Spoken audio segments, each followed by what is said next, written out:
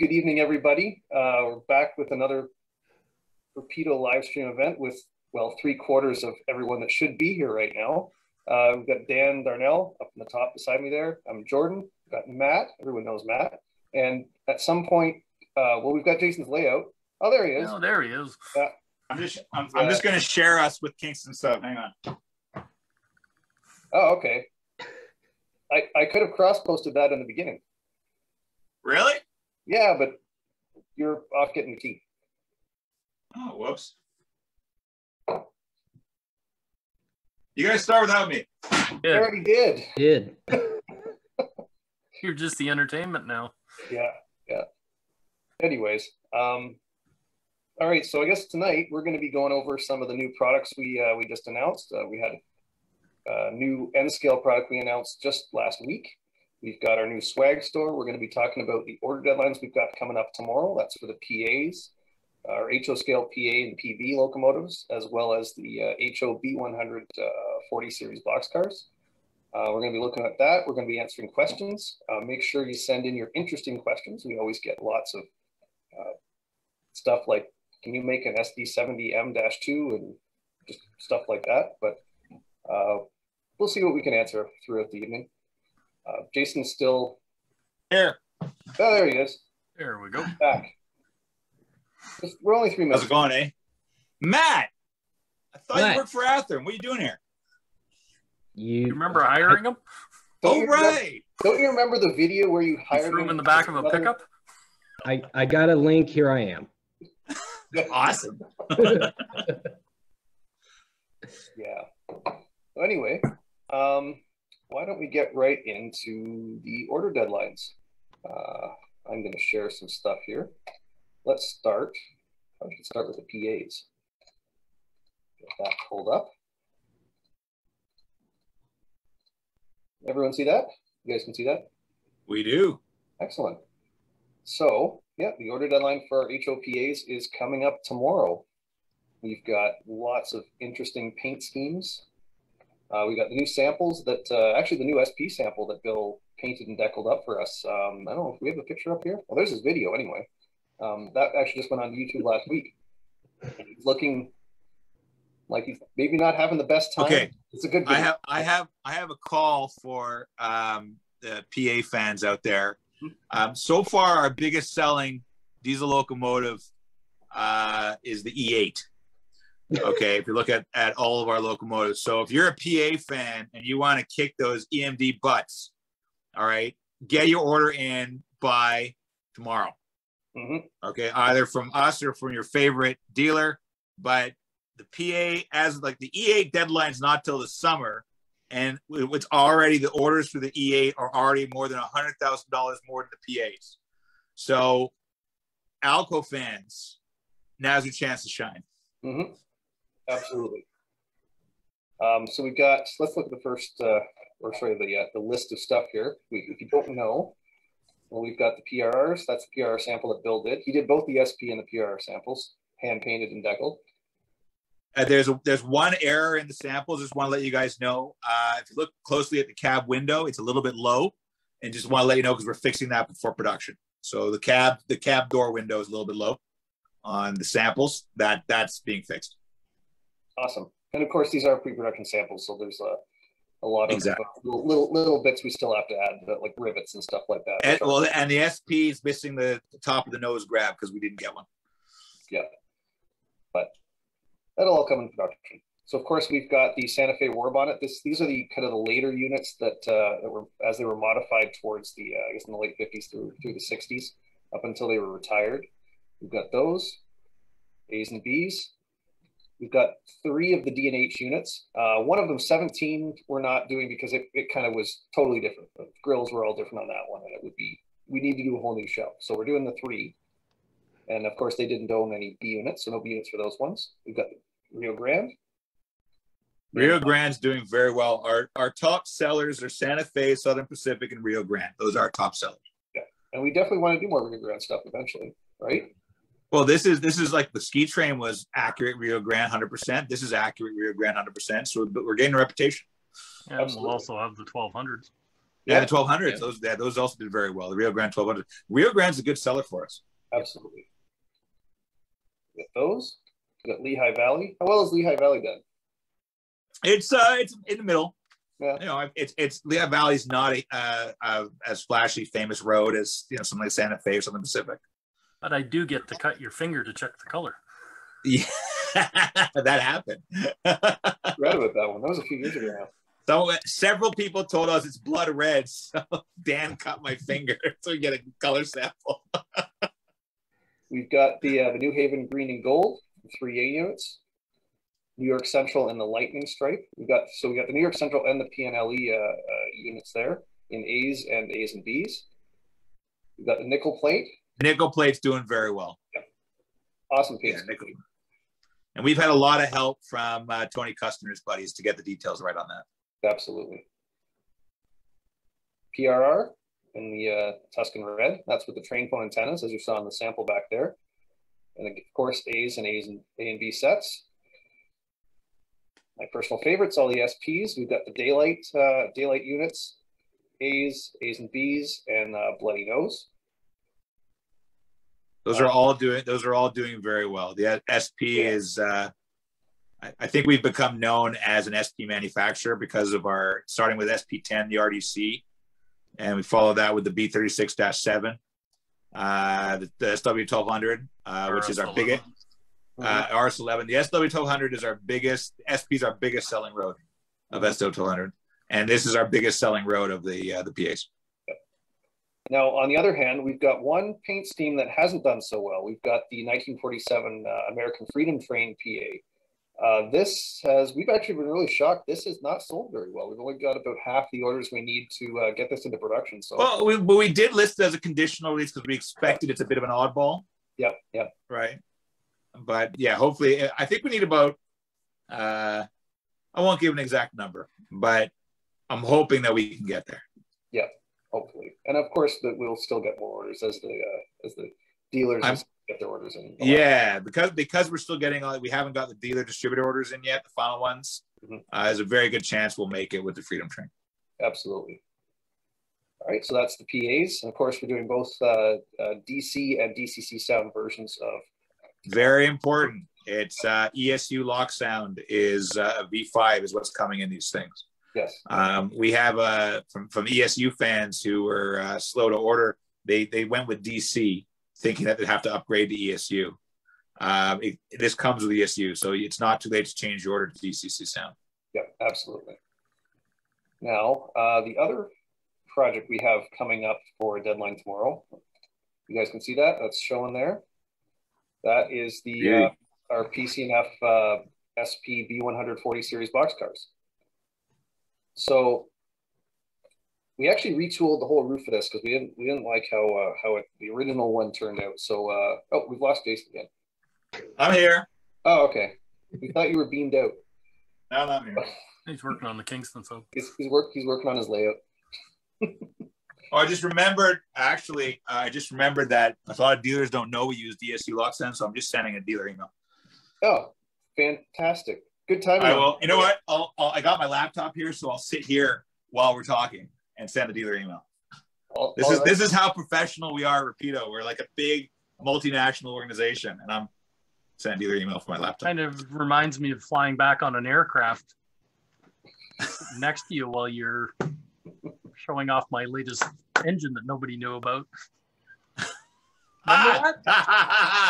Shush. You mean shush? Talk about that later. But anyway, so yes, this is the B100 boxcar. This is our newly tooled sample. We still have a couple of tooling revisions we have to do on this car, but we've gone in with the full underbody detail. We got the hydro cushion detail, separate metal grabs, all of the door tracks and everything. That's all separately applied.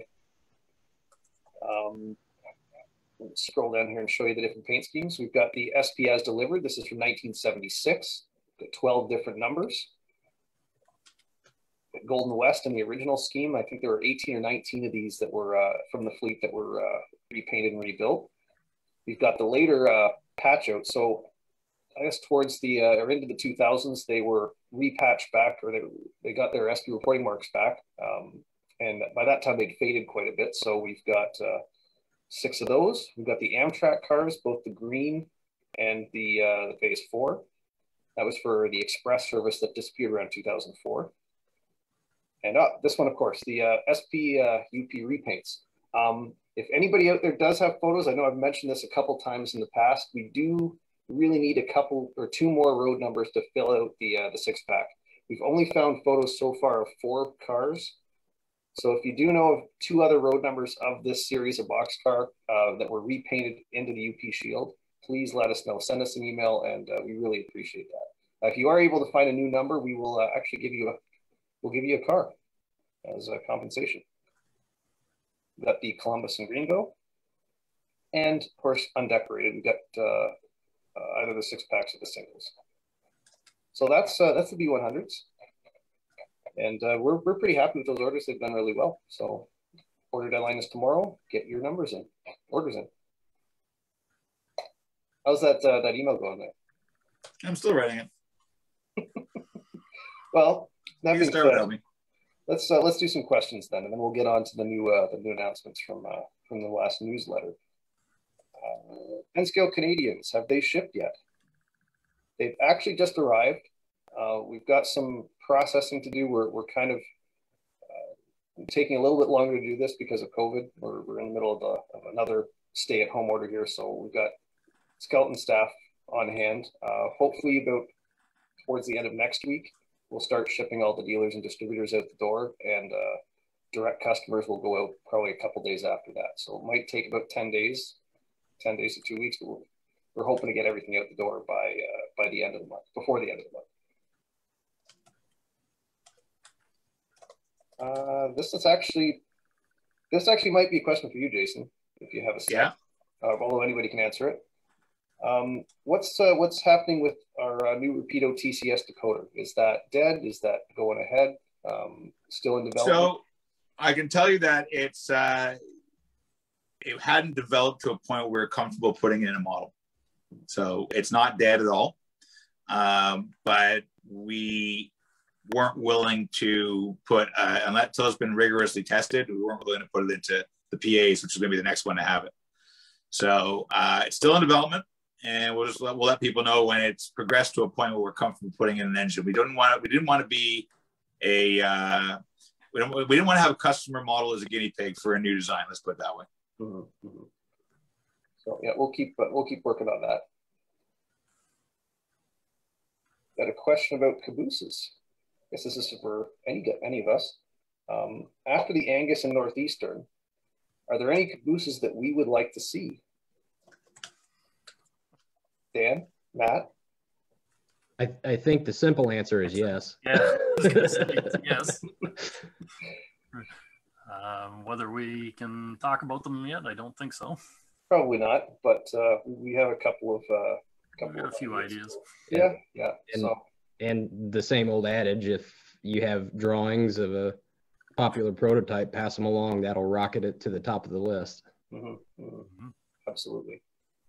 Drawings and photographs. Exactly. There's a couple of cars that we're very interested in doing, but we don't have complete drawings, especially underbody drawings for certain cars. Yeah. If we can get that, then that really goes a long distance. Here's an interesting question. We've been getting this a lot actually lately in emails and on Facebook and stuff like that. Is there any interest in us doing Mexican locomotives? There's the M424Ws that were down there, a lot of other stuff, H16s. The M420 that were down there were completely different than the Canadian or the P&W units. Mm-hmm, mm-hmm. So it's not likely we would do those, but Craig's always mentioning to do Mexican stuff, so it's something we should think about. Yeah, might be something we should test the waters with one day. And there's a couple of prototypes that we've sort of been considering anyway that have Mexican roads to them, aren't there? Well, the PAs. Oh, absolutely. Yeah. RS11s, I believe there was some. Yeah, there was a lot of Alcos down there, Mm-hmm. and LWs at that, so a lot of possibilities.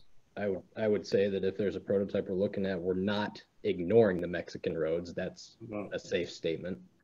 Just if they come out first or not, that's the question. Yeah, exactly. All right, let's see here. What else we got? Let's answer one more question, then we'll have a look at the new announcements. Let's see here. HO Fishbowl buses, how close are they to arriving? Those are actually pretty close. Jason, have those left the factory? Email's been sent. Yes, they've all left the factory. Oh, excellent. So we'll probably see the fishbowl buses probably in about a month's time, probably middle of May, I'm going to say. Once again, the factory forgot to send us a whole bunch of air samples. I haven't seen any. So we'll see them when they get here. All right. Well, that's not too long anyways. That's, of course, all of the different paint schemes that we've announced for the fishbowls are now on the way.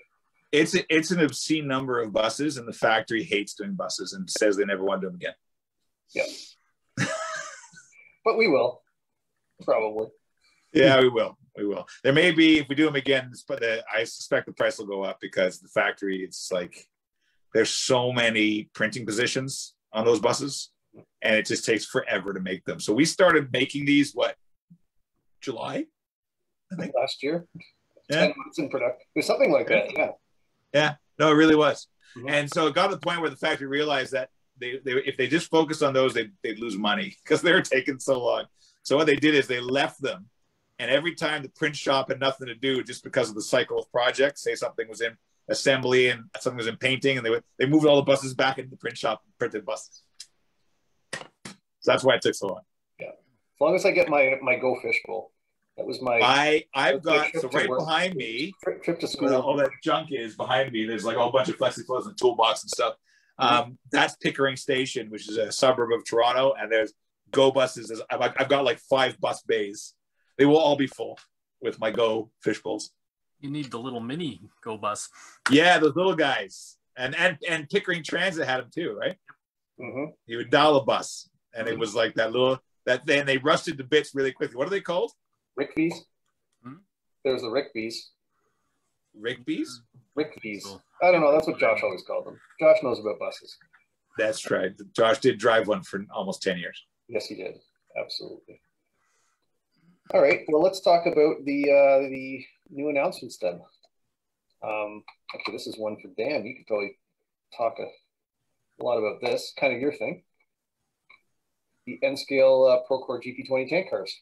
Yep, same as the HO ones. Yep, pretty much right down the same paint schemes and everything, just copied down to N-Scale. Yeah, even the details, like the piping, all the brakes and everything are there. It's really phenomenal for N-Scale, the amount of detail we got into it. Yep, we've got the renders on the screen here. This is actually right from the website. Yep. And these are these already in tooling? Yes. Yes, we're waiting for a sample. Very good. So that probably won't take too long. Yeah, I was looking at the EASMs the other day of this project, comparing to another N-Scale project, and I was impressed at the amount of detail that's gone into these. They're going to be nice cars. Yeah, oh, yeah, including absolutely. You can't really see it in these renders, but the walkways are all photo etched. They're completely see through on the top and the bottom. Yeah, and like you said, all the underbody detail on them. There's people ordering dozens of these, dozens. And there's tons of road numbers that you can choose from. So I think we're doing, what, 12 road numbers per road name for the most part, except for some of the other cars. Yeah, mostly 2 6-packs. Yeah. And the company service cars are 3-packs. I think they're 4-packs. So that is, let me just scroll down a bit here. So we got the Alberta, Government of Alberta. That's a 6-pack. No, those ran everywhere. They didn't just run Alberta. Oh no, yeah, they ran all, especially once they got new reporting marks. I think was that in the 80s or 90s, and they just kind of tended to travel. Yeah, I photographed them here in Toronto quite often. Oh yeah. And for company service, we've got, that is not an Alberta. No, something's tank car wrong there. Looks like we're going to have to. Want to send an email there, Jason? Yeah, I can send one. That's correct a while ago. What happened?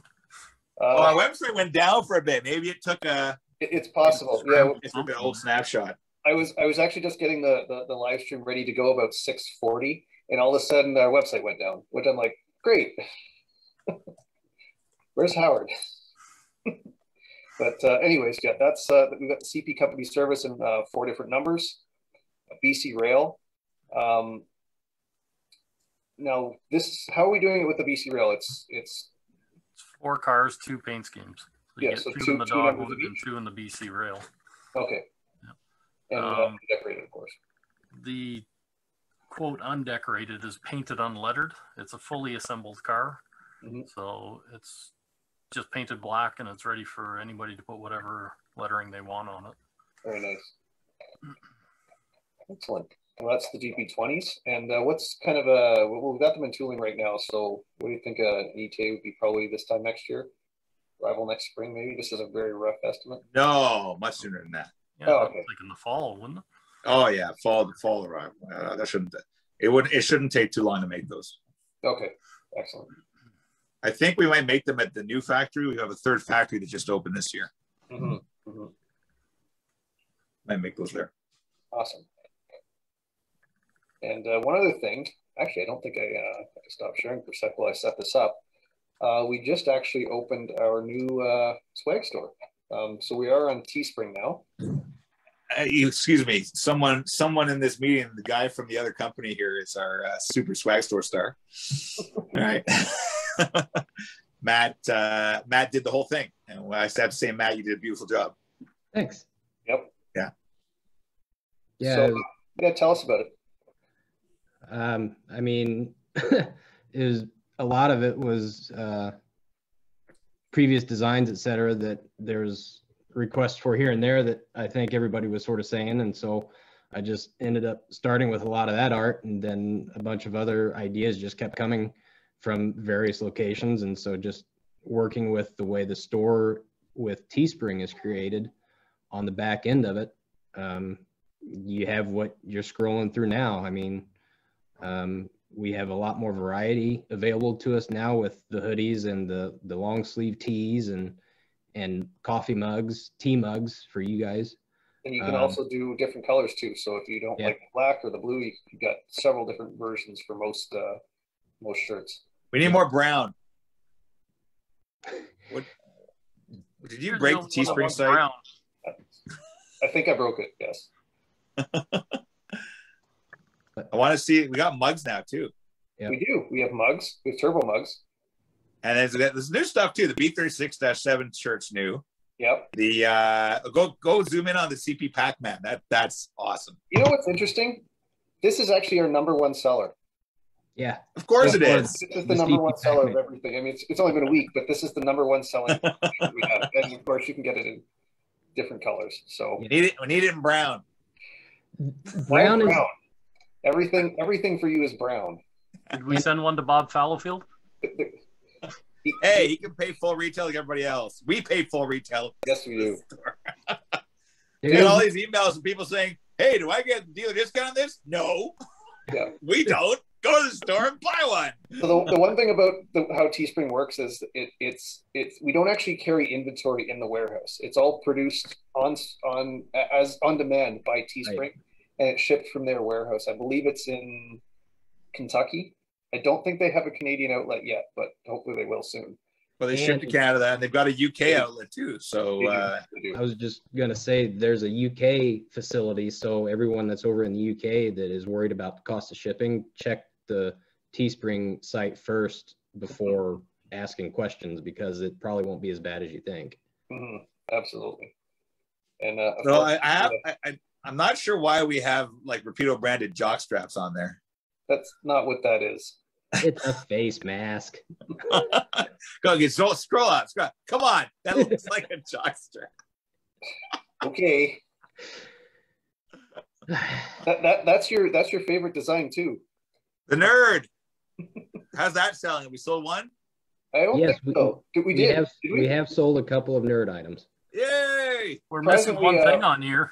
Flower Power's in the top 5. I think we have no toques. We're Canadian. Oh my God, you're right. Well, toques generally have to be embroidered, so that almost brown. Yes, almost brown. The almost brown, the orange and brown. And that's as close as you're gonna get. Jason color coordinates his clothing to match his coach interior. No, to the 70s. I actually just got I got 2 new brown disco shirts from the 70s. Those are awesome. Are they polyester? Is it powder blue? Yeah, don't put me near an open flame. I'll remember that. Gorgeous. Oh, VF40 shirt. Yeah, we've got 4 different versions of VF40s. So we've got the Amtrak F40s. 2 Amtrak F40s. 2 Amtrak F40s. So that's phase 2. But we have VIA in as delivered. We've got Canada Scheme. We've got Operation Lifesaver. And we've got Renaissance plus that on the mug as well. All of the versions on the mugs. These are gorgeous. Hey, there's the the hoser. Yeah. We got the FPA4 hoser. Yeah. That's cool. And apparently someone's asking for bell bottoms. Jason wasn't. No, he wasn't sending an email. He was sending a request for bell bottoms. Do we have any running shoes on there? Hey, these are my inside running shoes. I also have outside running shoes. It's gotten to the point now where I've only worn bell bottoms because like I never have to dress up anymore because I'm not going to synagogue or anything like that because of COVID. So I've been wearing bell bottoms for the last 13 months. 25 years. Hopefully different pairs. You are washing. Yeah, I have lots of bell bottoms. I get them from a store in the UK called Fuzz Dandy. That's where I get all my bell bottoms. Fuzzdandy.co.uk, and they ship to Canada and the States. So if you want to get bell bottoms like every model train manufacturer who's worth his salt has, then you need to go there. Awesome. Not a pair of shorts?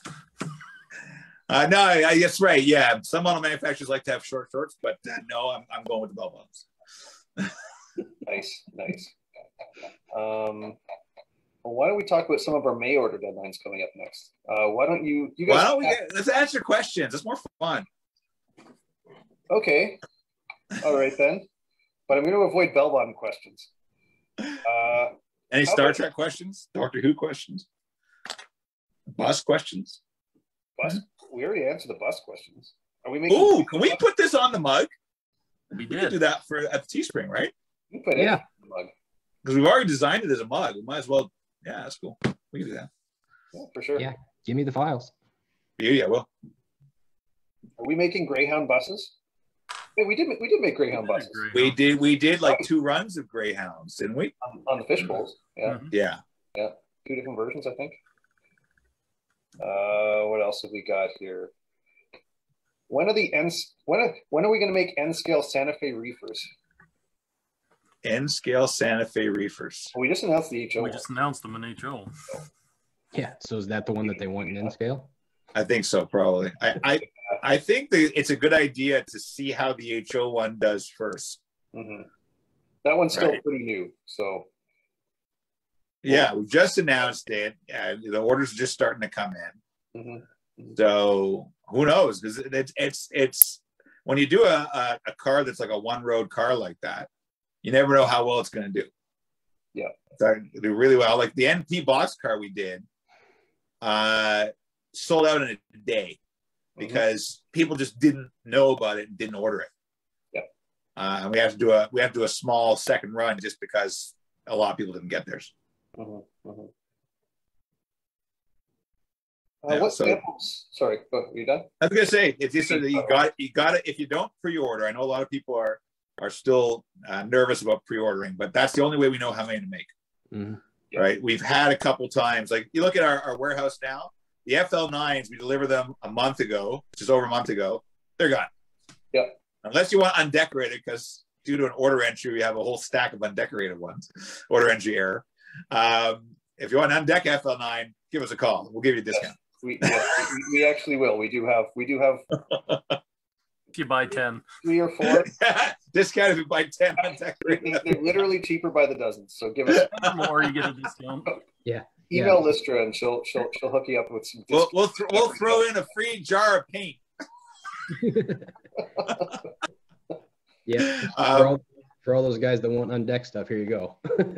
The M420s, we made, the orders were a bit light when the order deadline hit. So I remember we had that discussion. We said, this is going to do really well.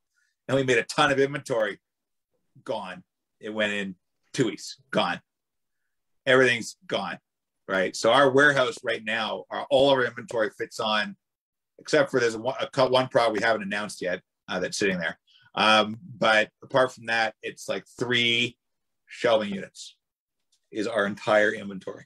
Yeah, yeah. And the stuff just goes. It just goes. And so people miss out because they don't pre-order. So it's, yeah, even all the N-scale Osgood Bradleys almost all those are gone too. It's only been 2.5 years. That was made on spec. But yeah, so occasionally we do make surprise announcements. Oh, did you hear? And there's a couple of those coming this year. A couple of those surprise announcements coming. What's the surprise? It's you, Surprise, Jordan. he told you. Jordan, you're going to jump out of the cake. Ooh. I think I'm going to be sick that day. For only a day? I think that'd take me down for a week. Hey, don't make fun of my son over there. Uh-huh. You two are growing closer and closer every day. Well, you know, my beard's getting long like his, but mine's all gray. Yeah, you got like 15 gray hairs. There's a couple there. You got more on the top. I also do need to shave one of these days. Trim. So the background of that story is that Jordan, you tell a story about this. Yeah, we were at was it the Brampton show? Yeah. The last Brampton show before shows ceased to exist. Greater Toronto Train Show. Yes, that's the one. And I can't remember who it was, but someone came up and was what did he say? It's like,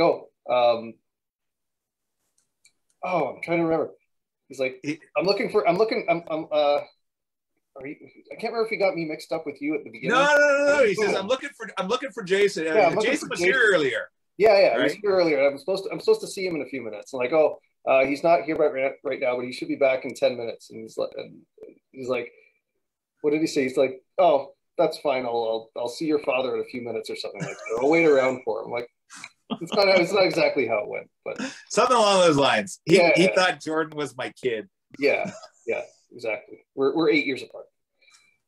So, anyways, moving right along. We are. Here's another one. Here's another N-scale question. Why don't we make everything in N-scale at the same time we make it in HO? I think we've answered this in almost every live stream, but let's tell them why. Why, guys? I don't know, boss. Why? Whenever I'm on these things, you guys just like hang out and let me answer all the questions, right? The N-scale market is less than a quarter the size of the HO market. Yeah, simple as that. And not every product we do in HO can be done profitably in N. Mm-hmm. There are some cases where the tooling cost in N is almost exactly the same as the tooling cost in HO, and the unit cost is just a little bit less. But we can't charge you $330 for an N-scale engine. No one will buy it. Absolutely. So it's just smaller market and more price sensitive. Because I wouldn't say more price sensitive, but more unable to spend HO prices when the costs are very close to HO costs. Let's put it that way. Yeah. And wouldn't you also say they're actually more difficult to engineer than HO? Very. Right. So they're more time consuming on the design side. So people are wondering if we're ever going to do the APTE, which is the British Advanced Passenger Train that tilts in N. And people are commenting on saying, you have to do this in N, and it has to tilt. It's like, hang on a second. It's got articulated bogies, right? And the engineering in the HO model took 1.5 years to make it actually work. Because in the UK, you've got really tight radius curves in both 00 and in N. To do it in N, like you can't just shrink down 00 model. It's much more difficult. Shrinkinator. Shrink.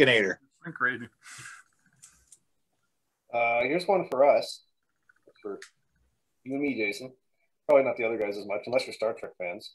Ooh. How do we feel about the return of Q? Very excited. Yeah, very excited. It's been 27 years. I read it. No, definitely not. He was in Voyager as late as but with Picard though. Q has been around. He showed up once or twice in Voyager. I read an interview with Akiva Goldsman, who is the co-showrunner, and he says that the character has evolved a lot, just like Picard has evolved. So I'm really looking forward to that. Well, he showed up once in Deep Space Nine and got punched in the face. Didn't he? He brought Riker to Voyager. I remember that. Yes, but then Riker he didn't remember that afterwards. No, it's a shame. Yeah. It's like the Doctor's companions, Jamie and Zoe, forgot their whole adventure with the Doctor. Yeah. Isn't that terrible? Yeah. Let's go back to trains for a second. Sure. How are the F-59 orders doing? Have we seen a big uptick in the last since the last newsletter? I know we've been pushing them a little more since February, March. The orders are better. Yeah, we still have two teams at risk, I believe. Yeah, most of the orders are Go Transit and MBTA. Yeah. MBTA. Most of the orders. They didn't own any F-59. MBTA. Okay. Not MBTA. What's the one in Chicago? Metro. That's one. The biggest orders are Go Transit and Metro.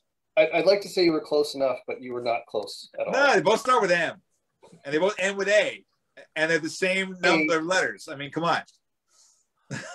The reason you like Via. It's just the middle letters. It's spelled the same way forwards and back. Yes. Or upside down for that matter. Yeah. All right. So, MBTA and Go Transit are like 80% of our sales. Stop saying MBTA. Sorry, Metro. That's what I meant. You're fired. You can see John. I haven't had anything to drink today. Hard to tell. Maybe I think I should start drinking. Yeah, maybe. But yes, Metro and Go. Most of the other schemes are doing much better and are pretty much safe. The other schemes are safe. The only ones are the two, the Metrolink delivery and the Metrolink later scheme. Yeah, the Metrolink middle scheme is fine. Yeah. Personally, I'm really looking forward to the as delivered scheme. But please put some more orders in. The Metrolink sort of lagging behind. That just baffles me. I don't understand that. That's very strange. Very strange. I mean, especially that late scheme, because those were running up until the last 2 years. Oh, I photographed them when I was in LA. I was riding the Surfliner in 2019, and I caught them there. Yeah. I'd say I don't have the numbers in front of me, but I'd say Metra has probably sold as many as all the Metrolink engines together. And it's so weird because Metro's only had them for 2 years, 3 years. They only have a handful. Too. Yeah. Oh yeah. So I don't know what it is. I'm not sure why LA, which has the second largest fleet on the planet, why the sales would be so terrible. Mm-hmm. Yeah, and even out there in LA, they've had an X-Go unit. So yeah, they were still running up until early 2020, I think. The least units. They were Larry's truck, weren't they? I believe. They were what? They were owned by Larry's truck, weren't they? That one, no, GBRX, wasn't it? Something like that. I don't know who GBRX is, but he's a guy in Montreal. Isn't it the same one who owned the ones that went up north back? Oh, that is okay. Because they're the ones that got leased the Via. Right. They would run 3 units to Northern Quebec. 2 units on the train to Santerre and 1 unit on the train to Jonquière.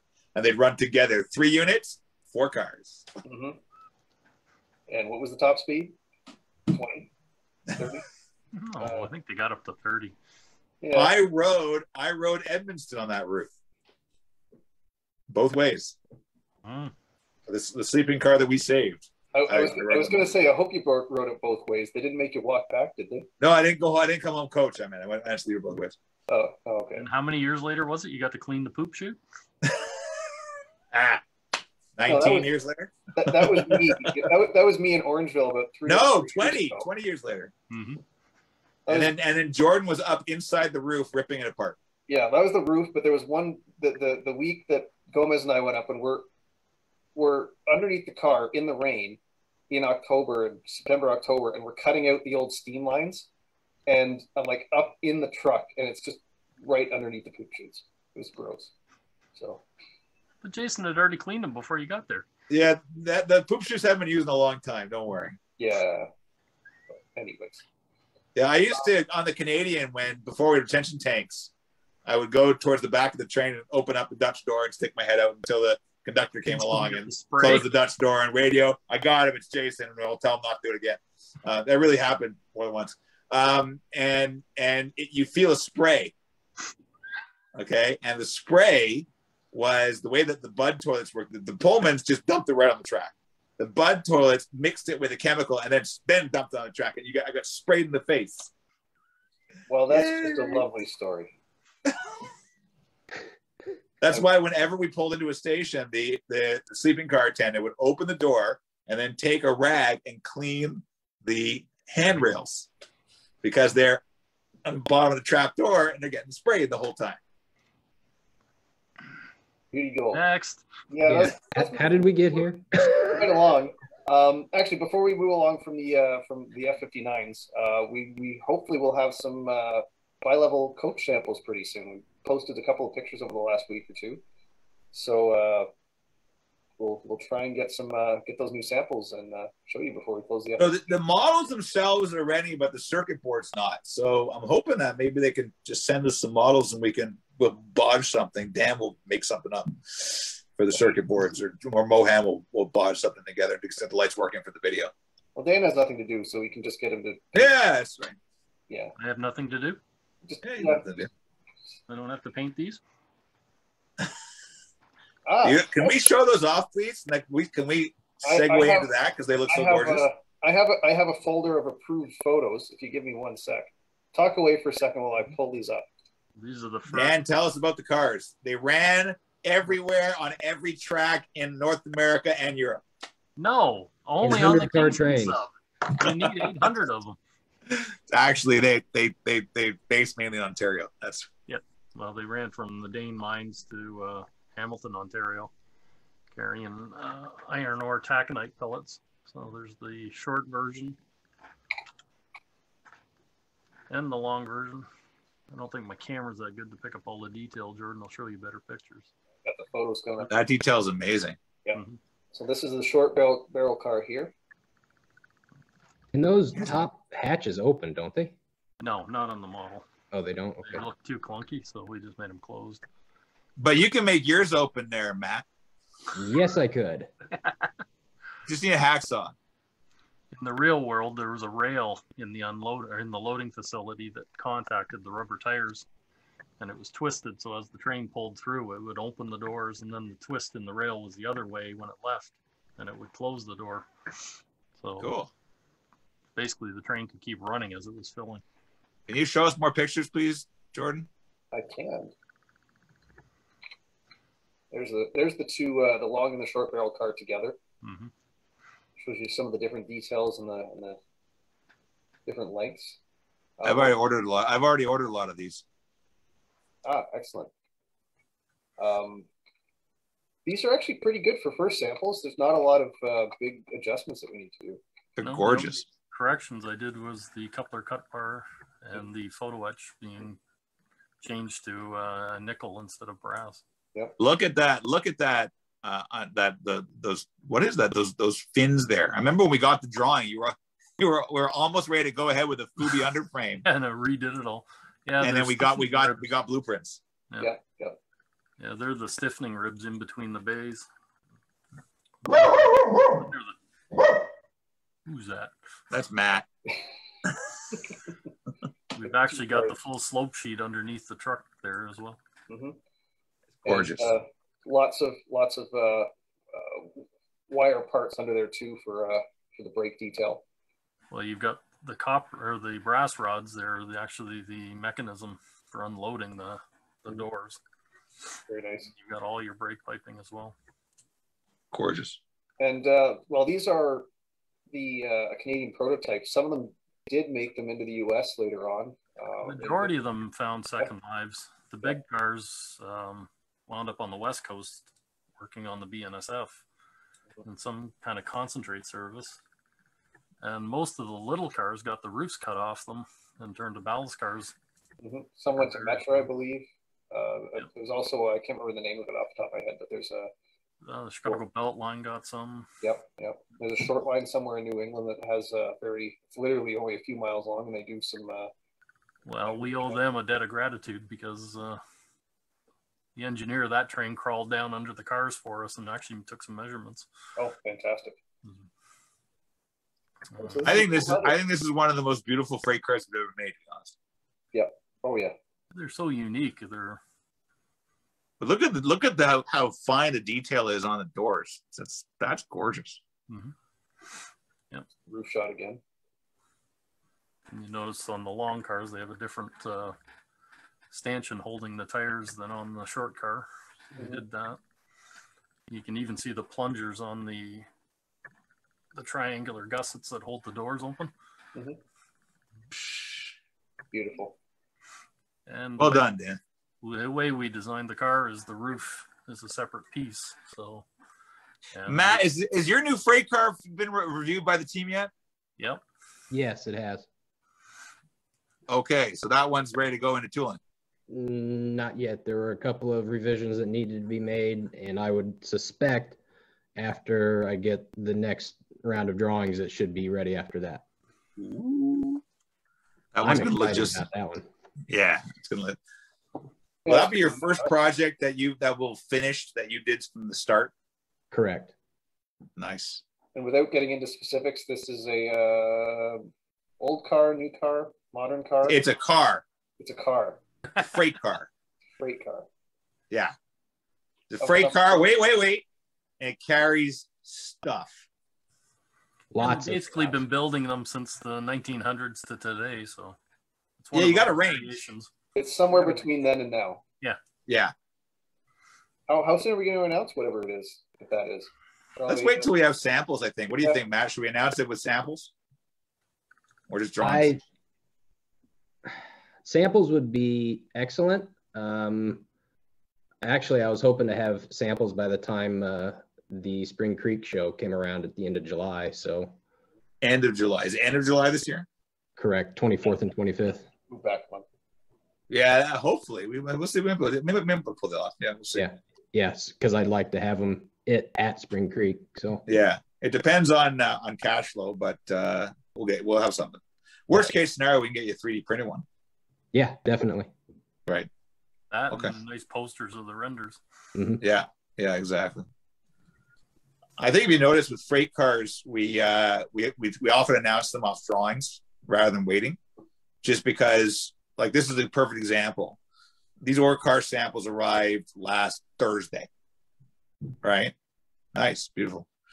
So these ore car samples arrived last Thursday, and we can then say the order deadline is now May 17th. So that's a month away, right? Had we waited for samples, we couldn't have launched them until May 10th or whenever our newsletter goes out. And then we had to order deadline would have been like July or August.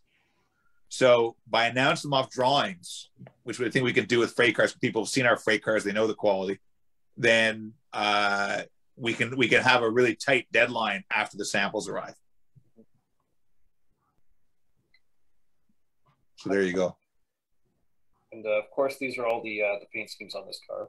So we got this both along in the short barrels. We've got CN, we've got the scale test car, Ontario Northland, and the progressive scheme on the short cars.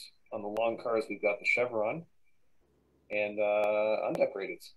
Can you show the masterclass? I don't think people know about our masterclasses. I can. Right here, actually. We've got a whole masterclass on the website written by Bram Bailey, well-known Ontario Northland expert and historian. So yeah, we got the whole thing right on our website here. Lots of photos, Bram's own photos. Can you show people how to go to find all our different master classes? Sure. It's in news about, right? News and master classes. So if you go right here, and you see all the different master classes we've put up. Beauty. Yeah. We've got the H6 10-wheeler that nobody seems to be interested in, and we don't understand why. But we have 3 pages of master classes. Yes, yeah. So pretty much we're trying to do this we haven't done it for all of our products, but for a lot of our newer projects, we've been doing master classes as of late. I think it's important. Master class is important for like the barrel ore car because it's a unique car, and also if we're bringing out a model that like say, oh, I've got that already. I've already got an FP9. Well, no, you don't. You have a bogus FP9, and you see our master class and find out why. Excuse me. Bless you. Allergy season. Yes, it is. It is. So, yeah, so that's the railroad cars. And order deadline is coming up. So May 17th is the order deadline for those cars. I know, Dan, I don't know if are you going to be working on a painted sample for those, or do you think you'll have time for that? We'll have time. Oh yeah. Time. Should have, Yeah, and then you'll do a video, Jordan. Yeah, for sure. Video superstar. Sometime between now and can I just say that Jordan now gets asked for his autograph when he goes out in public? So one time. He is truly a superstar. Let me guess who it was. It didn't cost that much. No. Show the other May deadline. It's on under. No, okay, or don't. Well, I am, but I got to find the page first. What is our other May deadline? The new look bus and N scale. Ah, yes. Let me pull that up there. There's another project. What's the order deadline for the PAs? I don't think we mentioned that earlier. Yeah. Tomorrow. Yeah, that was what we started off with. Where were you? I thought I was right here, but I guess not. He was sending an email to the factory. He was over at the Athearn live stream by mistake. Oh, that's Tuesday. That was yesterday. Yeah, still got a link. Quite the surprise for them, I guess. Yeah, like I said, awesome. I got a link. Here I am. Hang out in come in your Rapido swag. Just do the swag thing. Photo bombing.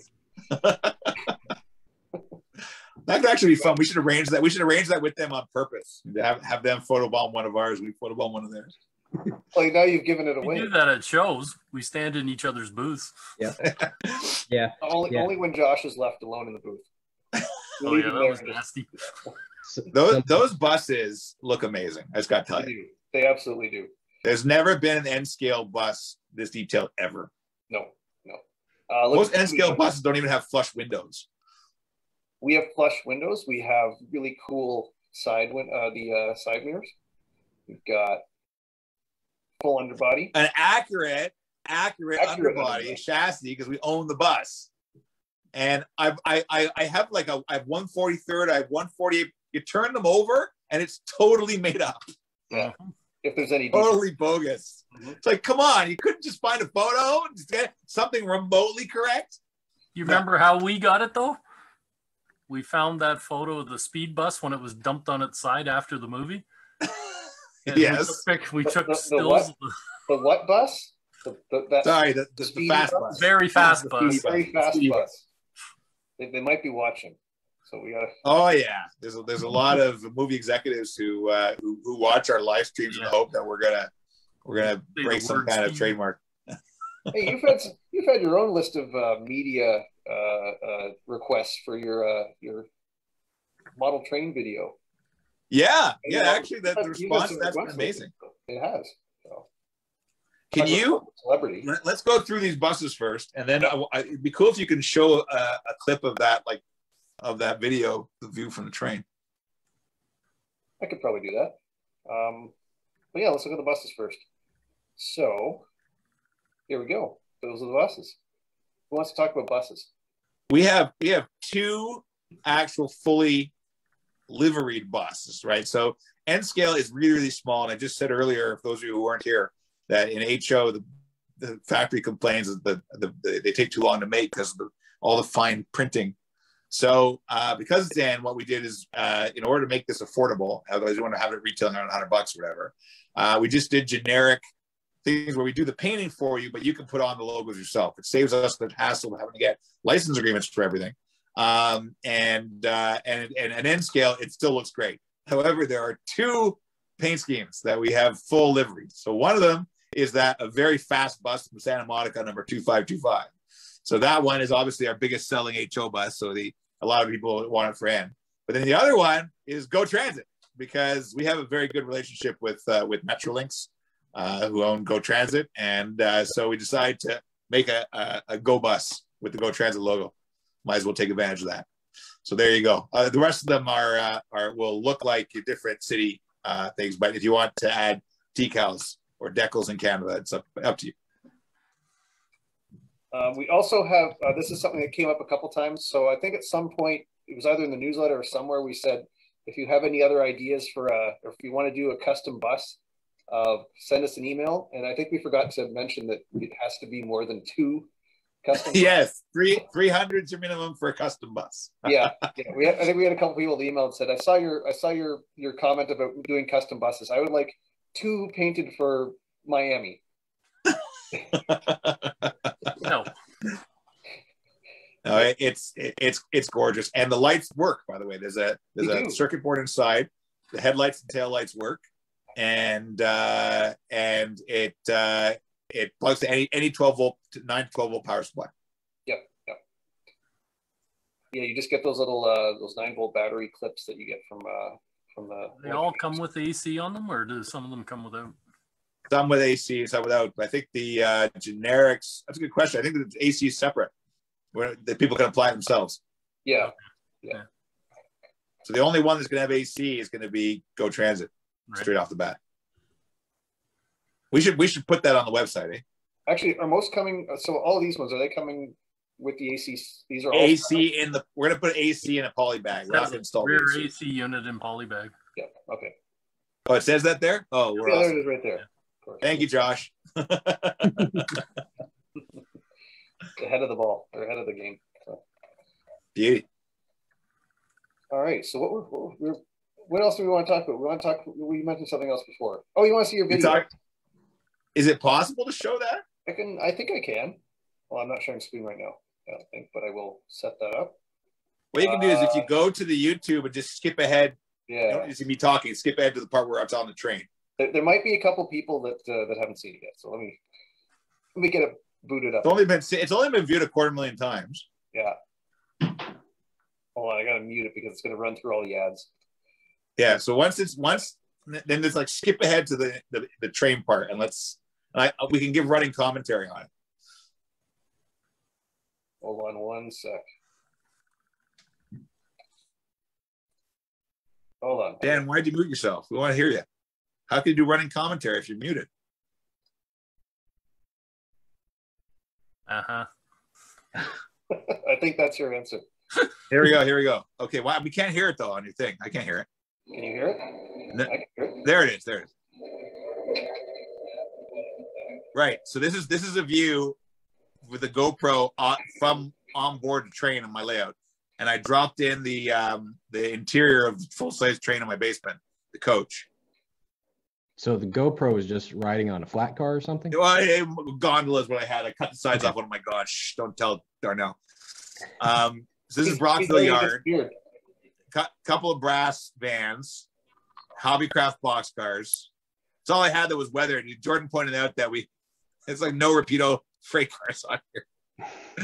I needed something weathered. We should make some Canadian 40-footers. We should. All right, this is my favorite part. Oh yeah. Mm-hmm. Yeah, of course your noise cancellation is canceling the whole noise of the turbo. So we didn't hear that now. Way to go, Zoom. Well, right, so if you watch this, so the great thing is there's lots of background noise on this, so you can hear what it sounds like in a train. Right now, like the drinks cart's coming by, and you can hear the rattling of the drinks cart, and there's people talking. It blows the horn for the crossing.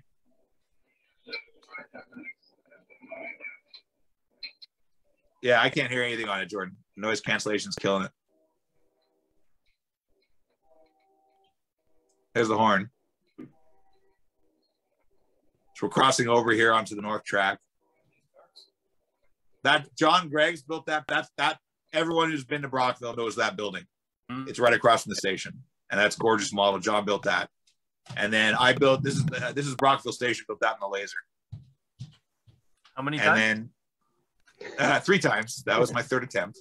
The second attempt was straighter. The third attempt has a gap underneath.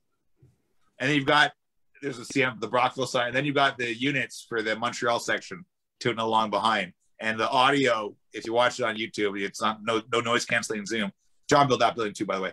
You can hear the 567 and the steam from the B unit and his bell. It's cool. By the way, we still have FP9s. We do have FP9s. Not in that scheme though. That scheme's sold out. No. It's in Via and the CN Black Green Yellow. Hey, look at that Taggart trailer. That's a gorgeous Taggart trailer there. And just off scene is a gorgeous kiln full covered in rust that you built also. So there you go. Okay, we can stop sharing now, Jordan. It's good. All right. What did you do? You took a still of the inside of your real train. Yeah, and your then lounge. exactly. And then for reflection, I went outside the car and photographed in, and then reversed that to a mirror image, and then put it like inside the window at 9% opacity. So it looked like and then I went and deleted some stuff because he wouldn't be so clear, right? Right. And it just looked like the reflection of the window. And that, I think the reflection and the ambient sound is what made it go viral. Yeah. It's just that, because most people put the camera on the front because most people want to be the engineer. Yeah. I've never had a desire to drive a train. I've never had a desire. And I like being it's pretty cool when you get the chance, though. In Portland. That's true. Yeah. That's cool. Yeah. I mean, I was in the cab on the train, the old steam heated train from Churchill for about 80 miles. And that was my first time in a locomotive cab. I was almost 21, and it was pretty neat to be up there. We had a meet with some G40s. Well, when we were in Portland scanning the PA, we got to run the SW1 switcher. How far did we go? Maybe a couple of miles? A couple of miles down to the engine shed and back. The guy says, sit down. We start throttling up, and we're leaving the museum. We're going out into the public. We're hitting grade crossings. Whoa! Riding bicycles across the paths in front of us. And I'm like, oh, man, what happens if I hit somebody? Like, I'm just freaking out. Yeah, that wouldn't be good for anybody. No. I've got some throttle time this weekend up at the Monticello Railroad Museum. Oh, awesome. So awesome. They have an FPA4, don't they? Yes, they do. Jason's favorite paint scheme. They're using the Chicago and Illinois Midland locomotives that they recently acquired for this weekend. So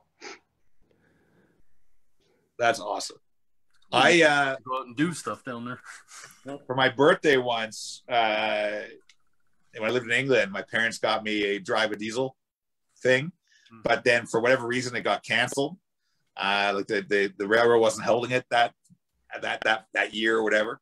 So my parents instead funded me to take a sleeping car to go to London, go out for dinner, and I had to take a sleeper to Penzance.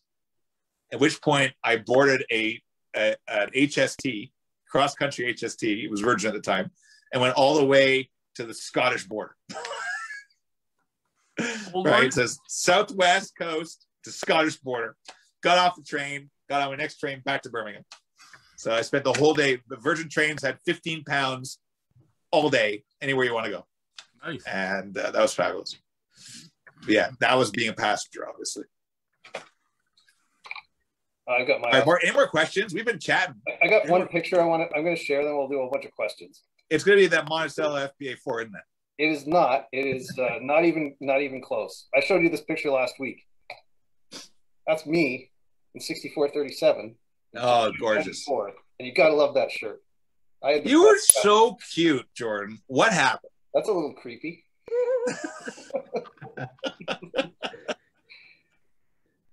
It's not creepy. It's not creepy when you're a father. I have three little ones of my own. Yeah, I was not so little anymore. Yeah, the oldest is taller than I am. Yeah. So. But yeah, look at that shirt. That's awesome. I don't know what I was thinking, but it was 1994. So. I thought you were in Mexico. Something like that. Well, it was big at the time, I guess. Anyway, let me go back and. Driving a bus is much more fun than driving a train. I gotta tell you. You know what's more fun than driving a bus is being a passenger on a bus as you do an S curve at Kingston Station. Thanks, Jordan. Has your shoulder popped back into place yet? Every time it rains, it just aches. Yet Dan got mortally wounded on the bus and did not call workers' comp. You twisted your ankle and you called workers' comp. I fell off a Way to go, Hoser. We were shut down for 3 years because of you. Well, okay, well, generational difference. When our operations manager and our COO has to carry me back to my office because I can't walk. Oh, please. Yeah, come on. Poor baby. It's your fault for stepping on that 1 foot ladder. The tiny violin. You want some cheese with that wine? I did at Sandtoft in Lincolnshire in England. They have a trolley bus museum, and I did the drive a trolley bus for a day, right? Mm-hmm. So you know how our bus drives, Dan? Like you pedal to the metal and you slowly creep up, to the max out of 55 miles an hour. So I get into this trolley bus from Newcastle or something like that, and he's and I'm used to driving our GM fishbowl, right? Instead of driving the trolley bus, and I gave the instructor, he's like, Jason, watch your speed, Jason. He was screaming because I was apparently headed. It's like, wow, this thing goes really quickly. Like you put on whatever you call it. It's not called a throttle, and like you shoot and you coast. So our bus take a foot off the gas, and even if you're going 80 miles an hour in like 100 yards, you're dead stop. Yeah. Just before we're coming across Manitoba, I'm driving, and we go down that big hill, and then all of a sudden I start creeping up, and we get up to 60 miles an hour, and there's the 18-wheeler in the fast lane, and I'm getting right up to the cab, and the guy goes, that was it. Then I start going, speaking of bus stories, so a couple weeks, it was last week or 2 weeks ago, I had this great idea for a video. So I bought a house, and I'm moving into it on Saturday. And Yay! This great idea to film a video. So I'm like, we're gonna get the bus, we're gonna film it, we're gonna go to my house, we're gonna load the old place, we're gonna load up all the furniture, we're gonna drive to my new house in Peterborough, unload everything. Jordan, you're getting the same look again. No, but that's the thing. Yeah, Jason was sitting in the meeting, and he was not smiling, he was not moving, he was not blinking an eye. He just sat there staring at me for like 30 seconds. Well, this is the first time I've heard of this. You were there. You were in the meeting. In the meeting, you just went deadpan. Like, what? Really? Yeah. He froze and he just didn't realize it. Yeah. No, I think I was working on a model and I didn't even know you were talking to me. Oh, you were staring directly at the screens. Maybe your camera froze, but I thought it was a good idea. He calls me after and he goes, I don't think that went over too well, do you? This is the first I've heard of this. That'd been a great video. But I would not be doing any of the lifting. I just drive. But that was the point. I said you could just drive. You wouldn't have to do anything. And you didn't. You were just staring at the screen. This is the first I've heard of this. I must have been I must have been frozen. So what are you doing on Sunday then? I can drive you on Sunday. I've actually already got it. I booked a truck. So that's you booked a truck.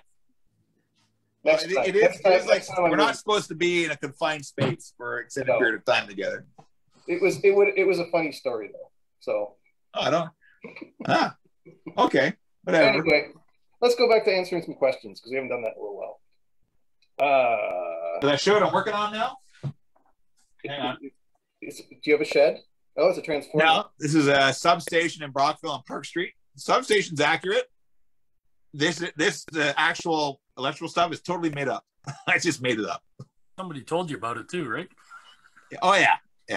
So I'm very proud. My first chain link fence ever. Looks really good. Thank you. First one ever. I did. I'll show you. Whoa. Fall off. That would have been really bad. Okay. So I made these things on the laser, that's jigs, and they're on 10-foot spacing, but I also have like 5, 6, and 8 here. And I just put the brass, 0.7 mil and 1 mil brass, 0.1 mil for the thick one post and 0.7. And I just soldered it in the jig. And then I put on toll material. And there you go. And Dan, I ordered a huge roll from Amazon, like you suggested. Oh, yeah. Cool. Yeah, so there you go. It was my first chain link fence. What's that? What is the material? It's like bridal veil material. It's called tulle. Okay. Tulle. Okay, yeah. And yeah, I got a 6-inch by 100-yard roll for $18 on Amazon. So it means you can get it in the States for $4.95. All right. Let's go to some questions then. Will the circuit boards for the new steam heater cars fit the original releases? Will they be available for purchase? We have not ordered extra available, but we probably could at some point. Yeah, but would there be a lot of work necessary to make that fit? It's not designed for a drop-in fit, and I honestly haven't seen the drawing. Maybe Bobby knows. I haven't seen a drawing comparing the new design interior to the guts to the old design. So I just can't answer. I think anyone who is determined could probably do it. Yeah. You'd be soldering wires. We often get questions that are very well-meaning questions by people who just don't have a lot of modeling skills. I got to tell you, Dan Darnell is the living proof of anything is possible. Okay, if you put your what I mean is you're an incredible modeler and you can create something out of nothing. Do you have any of your current projects there? Or should I show them your trailer and stuff? What do you got? Everything. Those are Overland Jeep. Beauty. But so Dan will like turn one thing into another. He will modify. He will touch up. He will, let me show off some of the stuff you did here. Hang on. Camera's going wonky now. There it is. And he's disappeared again. This gets a lot of comments. Oh, the van? Gorgeous. Uh-huh. Just gorgeous. That's the Trident, isn't it? Yep. Yeah, except it looks really good here as opposed to looking, I won't say anything, but stunning.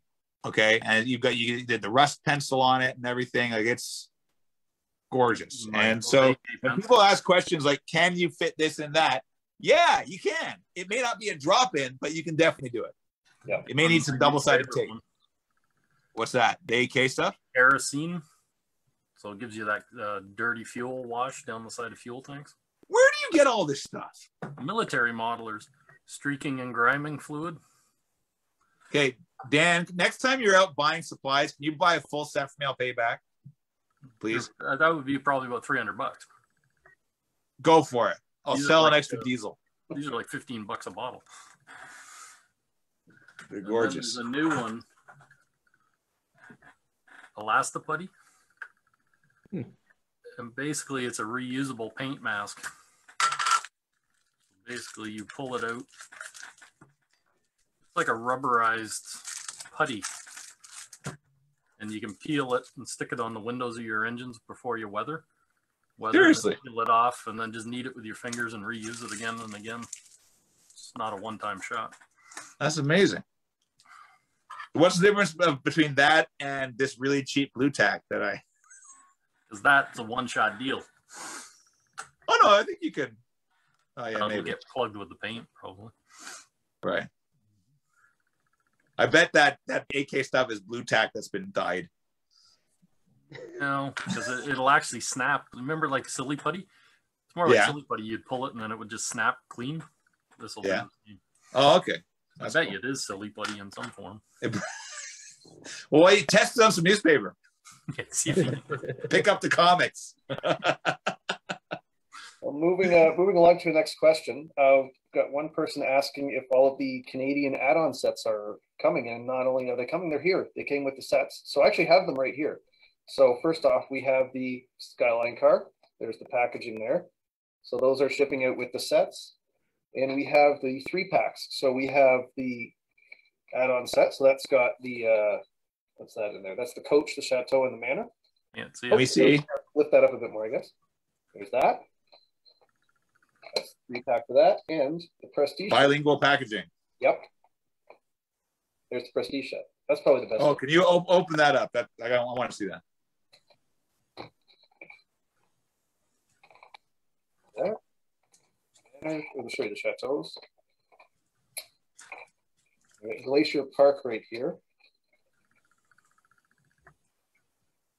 How's it look? Beautiful.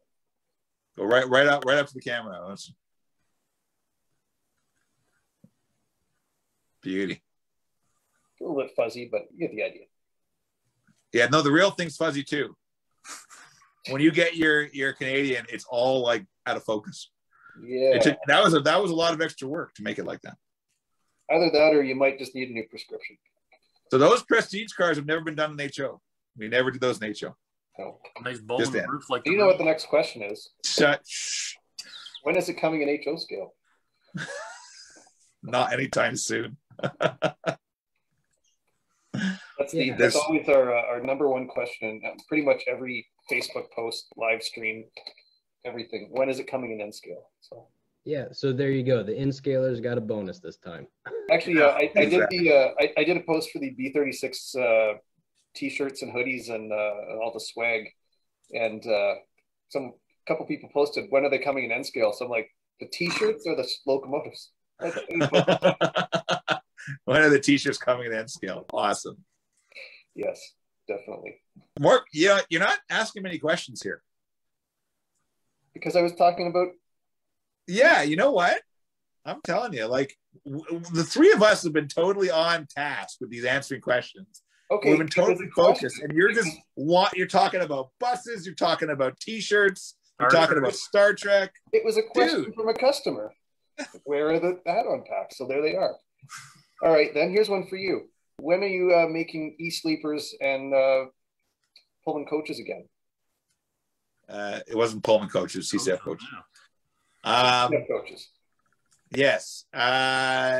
We're finding that it's very hard to get more than 2 shipments a year out of that factory. Mm-hmm. So hopefully in a couple of years. That'd be nice. Hopefully. Nice. Fundraising Edmonton's maybe one day. Yes, fundraising Edmonton's with misspelt name on the end door. Absolutely. Where is it? Is it misspelled on the door? The end door has no D in second D. It says Edmundston. And the side is Edmundston. I never realized. That's why we didn't do it when we did an HO. I deliberately chose it before we bought the car. I deliberately chose not to do Edmundston as one of the cars because I knew that people would complain that we got one of the spellings wrong. Anyway. We're getting a couple of questions about a lot of incoming products. So why don't I share the production schedule very quickly. We'll go over some of the stuff that's on the way. Pull that up here. So stuff that's coming in right now. Scroll down a bit here. So yeah, GLAs are in production, the X72s. What's on the way right now? Oh, the later phase F40s are, we actually posted some photos of that on Facebook and Instagram over the last couple of days. They're in the paint shop, so they'll be coming probably mid-year. They're supposed to leave the factory end of May, I think. Yeah, they're getting pretty close. The first batch of SW1200s is on the water. So that's Great Northern, Milwaukee, the SP units. What else do we have in there? PRR. Yeah. New Haven. New Haven. So they're all on the water. They're coming in about 3 weeks, 4 weeks? Less. They'll arrive probably in just over 2 weeks, but it'll take us no, they're not going by the fast service. Now mid-May. Yeah. So those are on the way. And then the second batch, what are we looking at? Probably end of June? Second batch, no earlier than that. The second batch should arrive 2 to 3 weeks after the first batch. Okay, very good. Yeah. And all the N scale stuff. Actually, we've been moving along pretty good with that. We've got the F40s, the Horizons, and Comets. I guess are all kind of early in production right now. I've actually posted. And the FP9As are in production too. Yep. So that's all going to come probably third quarter is what we got right now. So Canadian third quarter sounds right for hopefully most of them. Yeah. And of course, everyone who's thinking, we're wondering, third quarter is summer, so July through the end of September. We've kind of reworded how we do things because we're trying to put things in quarters now because when we say winter, people can't tell if that's the 8 days. There are only 10 days of winter in December. Yeah. Yet everybody thinks when we say winter, we're talking about December. Somebody actually said once, so we had a product that said winter, and it was already shipped from the factory, and it said in transit to the warehouse, and they said, "Is this really going to be in transit for a full year?" It said winter, arriving winter. So, but anyway, that kind of. I don't understand. Like for the people who think winter is December. What is January, February, March? Is that a new season we just don't know about? Like ring? I don't know. We're just going to call things quarters from now on. So that makes things a little bit more straightforward. But as you can see, we do have a lot of stuff coming. We've got, the meat reefers. Have they left the factory yet? They're waiting for couplers. Okay. They've been finished for the last 3 weeks. Oh, okay. So as soon as the couplers the couplers are supposed to be there today. Okay. So they'll leave the factory next week. So we'll be seeing those in about 5-6 weeks. 6 weeks, yeah, something like that. Yeah, and everything else is coming along nicely. Haven't seen anything of the Comets yet, but in HORN, but I think that's well underway. So yeah, lots of stuff, lots of good stuff coming very soon. And turboliner samples. We should have those in about 6 weeks. First What? Turboliner sample. That's in tooling right now. Yeah, about 6 weeks sounds right. Yeah, six. It depends how long it takes them to put them together. And then Dan's got to paint them. And then we got the RS18U and RS8. Those samples are supposed to be here in a couple of weeks. I don't know where they are. Yep. And the bi-levels. The bi-levels are also, these are all sitting at the factory. And the GP20 tank and then sample. The N-scale tank. Yeah, that's not sitting in the factory right now. These are all sitting in the factory. Yeah. Already starting some plans for the RS18U video. So hopefully we'll be able to get that. We should do a separate video. Like one should be the RS18U and the RC14 and a separate one for the RS11s because Americans don't give a flying fadoo about the RS18U and the RC14. Oh, yes, they do. Seriously? The RS18U? They'll go crazy for it. Mm-hmm. Really? They ran all all on the DNH. Oh. They were all right. All over New England. Yeah. New England. New York. Well, maybe they can order it along with the 7 RSC14s we've sold. Well, on that note, that leads into the next question. After the RSC14s, because we have the trucks, are we doing the RSC, what is it, the 24s?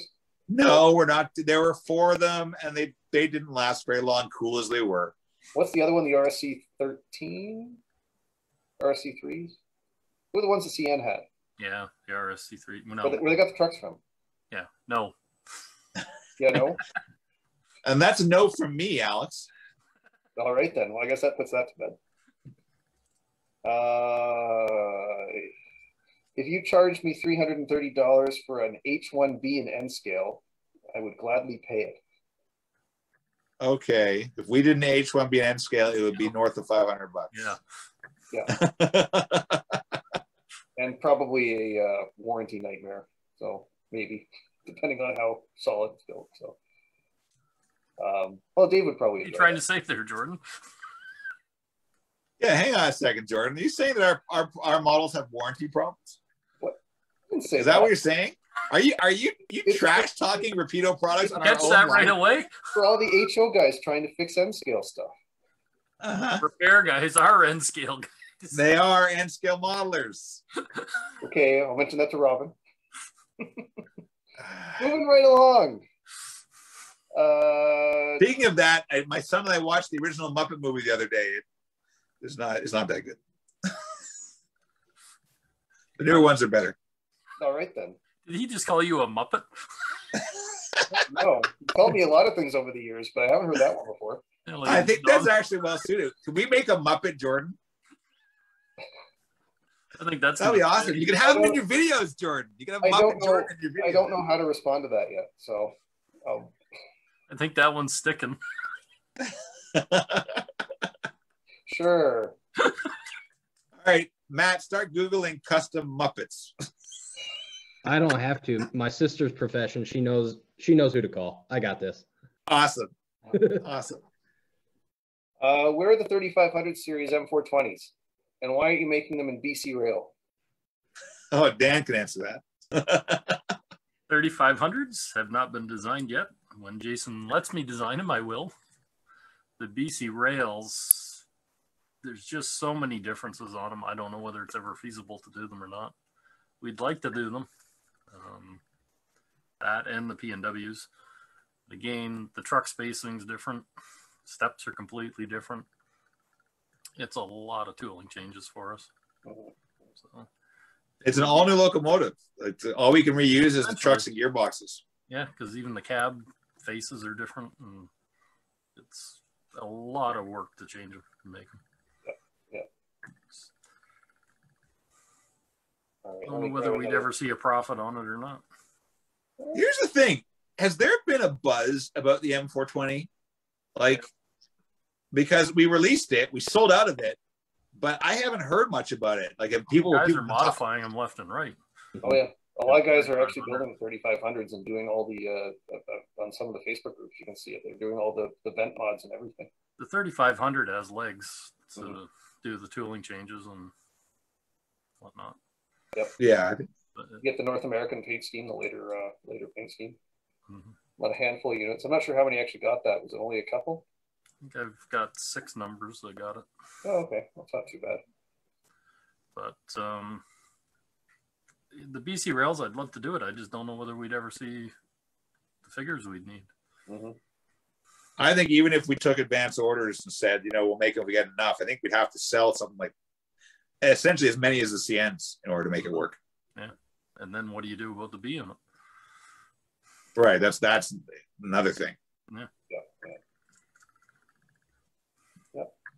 It's the same reason, really, we didn't do the RS-18s for BC.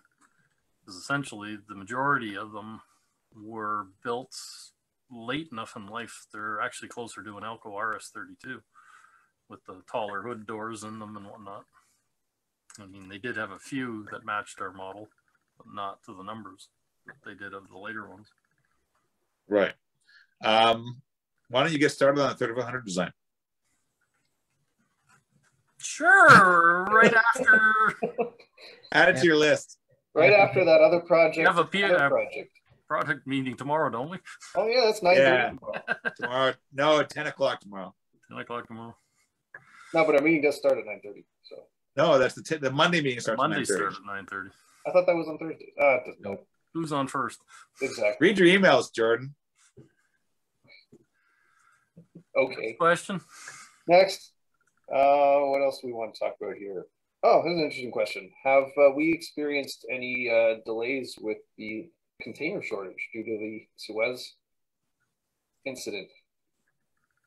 We've had delays due to container shortages that have nothing to do with Suez. It was long before Suez.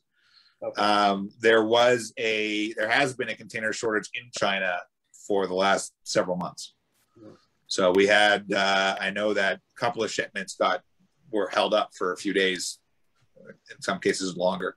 We actually had to pay for a faster service. I think it was on was it the 420s? It might have been, no, it was something, I can't remember what it was. It was something we paid for a faster service. Might have been the 420s because the delays were just really, it was very, very long. Stuff was arriving here and just sitting waiting for a train spot for 2 weeks. Yes, I remember sitting in, was it Prince Rupert for like 2 weeks or something like that, just waiting? Yeah. Stuff comes and sits. Yeah.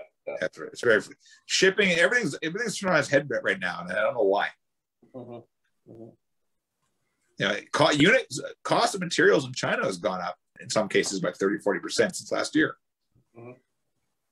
Right? There seems to be a shortage of everything. I just don't understand why. Because everyone's working, factories are open. Yeah. Stuff is shipping. I heard that IKEA kitchens are now like delayed until the end of the year next year. Really? If you have an IKEA kitchen, it's not in stock right now. You're waiting until like end of the year next year. It's a long wait. Yeah. Lumber shortage. There's definitely a lumber shortage. You seen the cost of lumber? Holy Moses! We had just like when I was building that layout. Building the layout outside your office there. Yeah, way to go, Hoser. You couldn't use the crap we had in the back and go buy new stuff.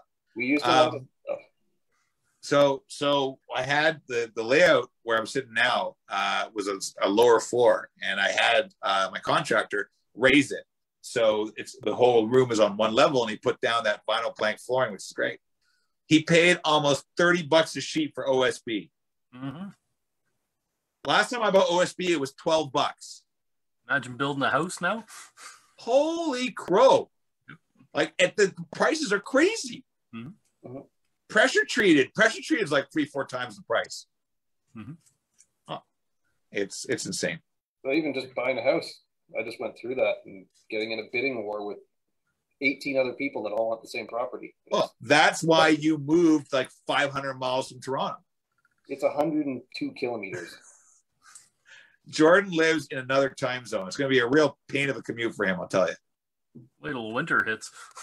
I'm still going to be in the office 3 or 4 days a week. at a minimum. So you have to go. Remember Mike used to drive around in that ancient white Lincoln? Yeah. Yeah, boat. you got to get one. If you're driving Peterborough, you got to go get yourself like a 1992 Lincoln. Drive that to the office. Mike McGrattan? Yeah, Yes. with broken shocks. I didn't know he had a Lincoln. It just does this. Well, technically, technically, the Crown Vic's on the same platform as the Lincoln Town Cars. So, There you go. oh, There you go. So I think we have to get a vintage car, another one for the office. What? Seriously. well, we have a vintage Kia minivan that's. Oh no, Chris is taking that. Chris is taking that, and then Chris is taking the taxi too. So he's been taking that for a while now. yeah, well, yeah, it's COVID, bad weather, whatever. So he's gonna take all that stuff. Yeah, yeah. And then I think it's we got to think about getting like, I don't know, like a 1980 Mercury or something like that. No, let's get a fire truck. No, we're gonna put it your house, park it in your driveway. It would fit. Neighbors wouldn't like it, but And you know I like American full frame rear wheel drive V8 cars. So My grandmother had one of those a two-door white Lincoln with maroon interior, 1980. Not Lincoln, Mercury. I can't remember what I took my make it. driving test on. Go on. 1977 four-door Lincoln Town Car. Ooh. We show up at the DMV with it, and my dad's standing in the parking lot. And the instructor goes, "Is that your dad?"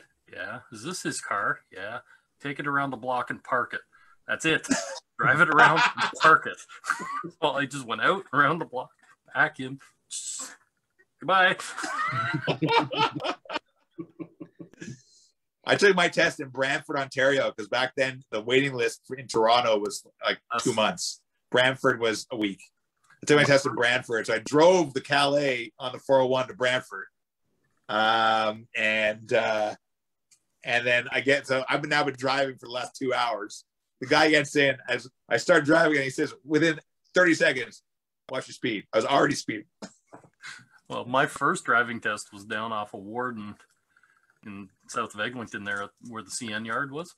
Yeah. So I go down, and the guy says, "Make a left turn here," and it's right on Hymas Avenue, paralleling the yard. So I go over and get back to the thing, and he goes, "You failed." I looked at him. "Failed?" He says, "Yeah, you failed to observe the railway crossing.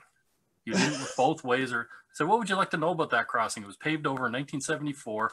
There was 3 cabooses sitting to the left," and I read off the numbers to him. "There's the abandoned boxcar on the north side that hasn't moved in 10 years.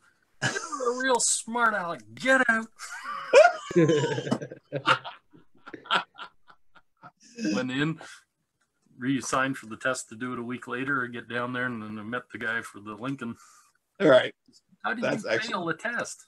"Oh, I know how you failed. It was Joe."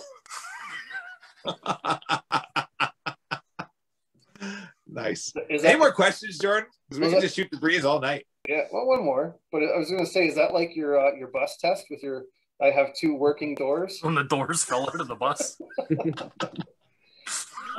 Okay, let's just. I want to put for the record. Oh, by the way, I got a letter. I got to get a medical test for my bus license. So I went and got my bus license, and I had to do the written test, and it was hard as anything. And I was answering questions about how many hours you've worked and timing out and all this, what lights on your license plate, all this stuff, like crazy, right? And then Dan writes his test 2 weeks later. In the interim, they announced we have a severe school bus driver shortage. Yeah, they were just Please giving them go away. and write the test to become a school bus driver. So Dan gets questions like, "What do you do at a red sign that says stop?" Oh, even better though, because you took the air brake test with the guy. And Yes. Oh, it's a breeze. You get in the truck and you sit there and you just tell him what the buttons are and blah, blah, blah. So I go down, I get in the truck, and I'm sitting there and I go, "So this button does this and this button does this and this." He says, "What are you doing?" I said, "Well, I'm telling you how the air brakes work." "What makes you think I want to do that?" I said, "Well, my boss just took the test and he said that's all you do." He says, "No, you get your beeping out of this truck and crawl underneath and show me where the air drain valve is." And I'm like, "What?" Whoa. It was the universe paying you back for that written test, Dan. All right. How about some questions? Sure. CN used a 6-axle or a 6-wheel truck under a lot of their passenger cars, coaches, baggage cars. When are we going to tool one? When we tool a car that needs it. Late car. Mm-hmm. We're working on it. Working Yeah. on it. Yeah. We'll make it available. Absolutely. One day. Seriously working on it. But Josh is the designer of that car, and he's right now designing a diesel locomotive. So he'll do the car afterwards. It's the Ingalls 4S. No. It's the Kraus Mafia. Yes. Don't tease me with that. Hey, Anyway. we just said Rio Grande SP sells well, so. There you go. Speaking about locomotives, we got our monthly request for GP40 TCs from the same person. No, well, we can't do a G4TC because we're busy making G-Votes. Yes, Gevos and ST70M-2s. That is our secret diesel locomotive announcement. It's a G-Vote. We announced that on April 1st. I don't think we have enough G-Vos in the world. Some people actually believe that. We actually got people that seriously were really excited and thought we were making them on April 1st when we announced them on April 1st. Why would we do that? Exactly. Like, hello, here's a model that Everybody else has done. 4 other manufacturers have done, and we're going to bring out the same thing. Right. It's the new F unit. Mm-hmm. Exactly. That's something we had a request for. Yeah. F7s? Rapido F7s, yeah. I think we should. I think we should too. Mm-hmm. Yeah, talk to Bill. F7s. Mm-hmm. Yes. Santa Fe CF7s. CF7s. I like CF7s. No, not CF7. Fucking CF7. What did you say? Just say yes to. I thought you said SPF7s. They didn't really. No. They owned FP7s. Oh, okay. Gee. Fine. Everyone's already done SP FP7s anyway. But I'll vote for a CF7. CF7s. Jeez. What's everywhere? RSC 24s. Okay. Oh, that's like apples and oranges. not even. That's like lemons and limes. Yeah. Next question. What's caused the delay with the N-scale F40s? We don't know. Actually, I can tell you exactly what caused the delay. The cause of the delay was COVID. And normally our factory is working until about a week or two before Chinese New Year. And a lot of people went home a couple months before Chinese New Year because there was a real scare for COVID at the time in China. And a lot of our workers are from Guangxi province, and Guangxi province said that if you don't come home now, you're never coming home. We're closing the borders. So a lot of our workers left, and that's what caused a whole bunch of knock-on delays. That's why the 1200s was the first shipment was supposed to leave China in February, ended up leaving China in April, late March, early April, whenever that was. And that's why the N-scale F40s have not been done yet. So there's a whole bunch of stuff. The N-scale F40s are now in production. I think we got photos from the factory showing shells in progress. Yeah, I posted that on Facebook. There you go. So they are in production now, and it shouldn't take too long to make them.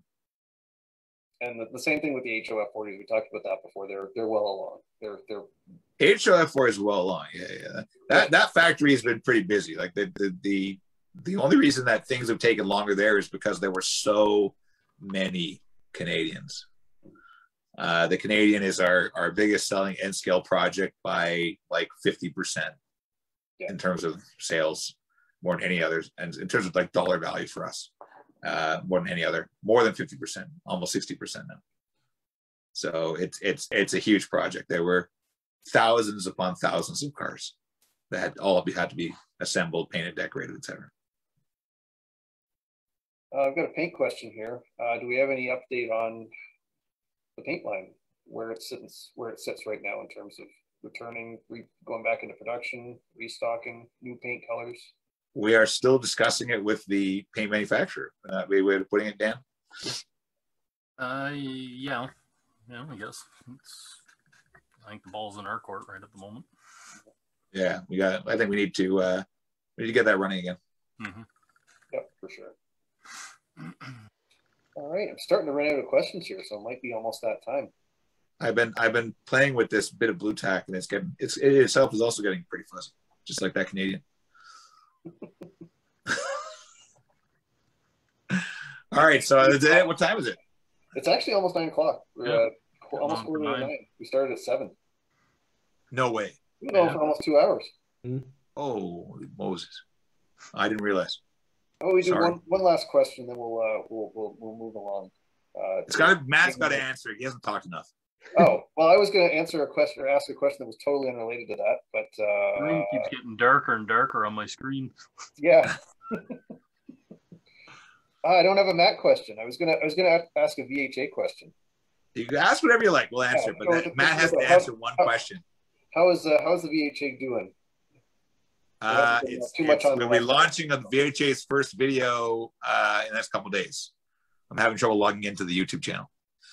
That's going to be, the VHA is going to have its own new YouTube? Yeah, it's going to have its own YouTube channel. We'll link to it in our next newsletter. Send people there. And is there going to be a VHA Instagram page? Want to tell people what VHA is? Via Historical Association. Yes, so Rapido has donated all of its 6 pieces of equipment to the VHA. And we're starting a museum collection of historical Via Rail Canada equipment. And so it's coming along. We'll be promoting the organization and doing some fundraising. If you can go to viahistory.ca, you can make a donation. Anything is appreciated, obviously, because it's all donor-based. Nobody's paid at VHA. And we're restoring old Via cars. So it's good stuff. Absolutely. And I've pretty much... You got to ask something to Matt. I know, I've got to find some for Matt. They're all CN questions. Ask Matt a CN question.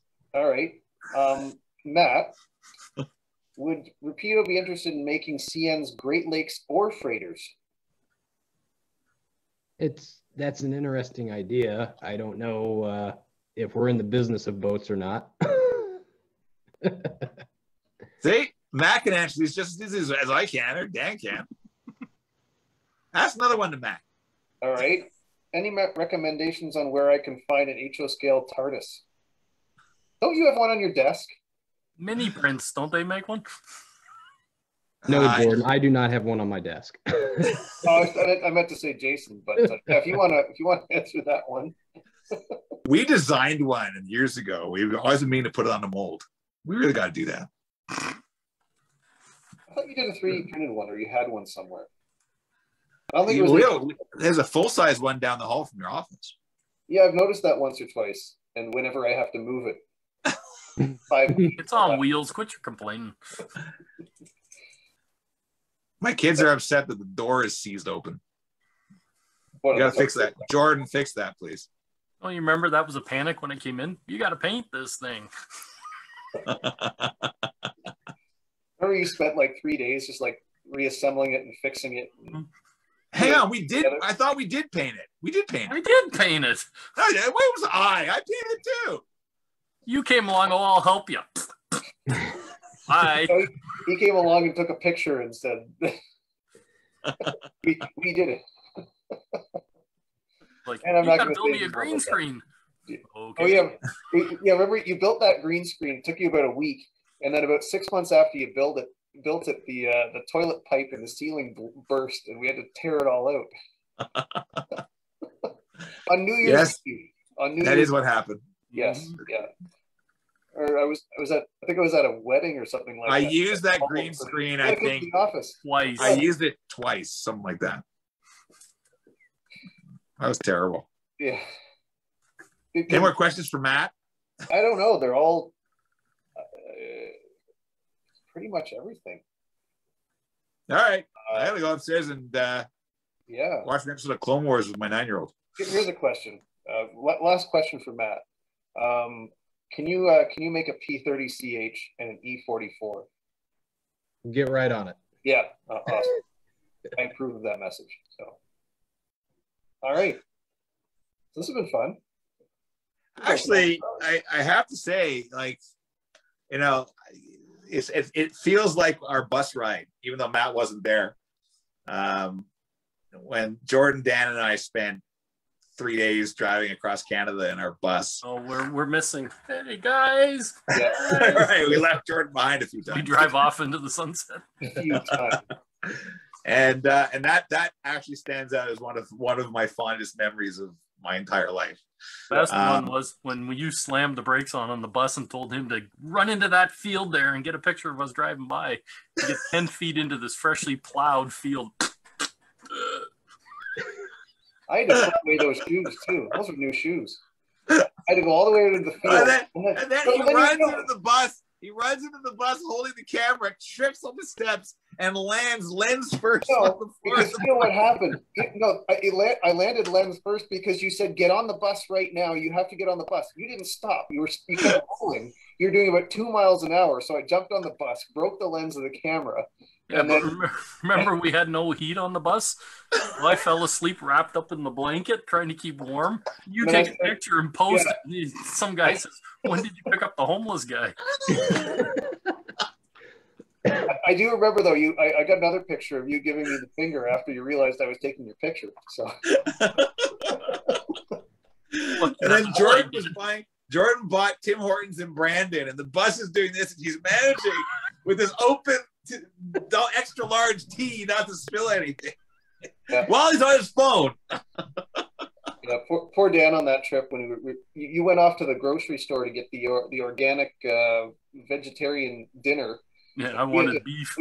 We wanted beef, so we walked off to the restaurant. We had to walk back through a dark field, and Dan stepped in a gopher hole and nearly broke his ankle. Did not drop my food, though. You did not drop your food. Then we went to get the car washed, and they sprayed up through the vents and flooded the bus. Yeah, and you made me stand in there to protect the bus. Well, these guys are hosing it down. Protect the bus from the wash rack. Oh, that was brutal. It was great, though, when we saw the Canadian, and we're on the phone to BRL. Where is it now? Where is it now? We wait 4 hours? And then I made supper for us in Brandon, and we went to my in-laws' house in Winnipeg, and they made us soup. Yeah, that was good soup. That was good soup. Yeah. We stayed the night. That's right. Mm-hmm. Who had the basement? I did. You were in the basement, so you were in Yafa's room. Mm-hmm. Jordan, you were in Avital's room, and I was in Sadura's room. Yeah, well, that's when you told me to take the bus over to Jeff's place and park it for the night. And I'm trying to follow Jeff in his pickup truck as he's speeding at 80 kilometers an hour through the city streets. Yeah. I got this 40-foot bus trying to go. There was actually one point. Yeah, there was one point where you ended up with 2 wheels on the sidewalk and 2 wheels on the road. I did. I literally went up the curb and I'm down the boulevard trying to keep up with him. I'm like, Jeff, I'm trying to keep up with you here. Well, then when we went to the vegetarian restaurant, and I didn't realize that made him keep going. No, that the streets met at like a V, and we had to make a right. And it was like a 12-point turn to get around that corner. Yeah, but don't you remember every time he'd sit down, Jordan, go check the bus. Yeah. He'd walk 3 blocks up, he'd get right back down, he'd just sit down. You better go check that bus again. Yeah, you want to make sure that no one was stealing a 40-foot bus that could only do 42 miles an hour. Hey, it'll do 50. Downhill. Almost 55. Almost 55 miles an hour. Yeah, downhill. One last question. Let's do one last question, and we'll probably call it a night. How well is the new product suggestion box working? Last time I checked, we had over 1,000 requests for new products. So I'd say that's done very well, and we do kind of go on. We look at explain. Give. How many is the single most out of the 1,000 suggestions? Which locomotive type has the most requests? Or not say which one, but how many requests for the most requested one? I'll answer that. We have like 400 different products requested in 1,000 emails. Well, the way the system calculates things, it's not necessarily consistent. So. But we do check them and we do review. And the biggest request with 3 was the GP40 TC. Yes, it was. All from Matt Donnelly. Yeah, all from Matt Donnelly. Yeah. But I will say there was a time up until about a month ago where somebody from the team had to respond to every single one of those emails. So if it takes us 30 seconds to do every email, and we've saved 1,000 emails, that shows you how much time we've saved just doing 30,000 seconds. That's many, many hours. Yes. So it's like 8 hours. It's working, and we are still getting those requests. So we are reviewing. Yeah, aren't you impressed that I figured that out in my head? Come on. Very. Oh, you're counting with your toes. We know. I had a good comeback there, but I'm not going to say it because I like you all. Well, that's what I learned from Golden Girls. My wife and I have been watching Golden Girls. We're actually in season 7 now. Every night we watch an episode before bed. And it's a great one. I'll tell you got pandemic blues, find an 80s sitcom and watch one episode a night right before bed. UKRP. Or 70s sitcom, as the case may be, yes. We're finishing up Golden Girls, so I bought the DVD box set of Cheers, all 11 seasons. So that's next. Cheers. Nice. Yeah.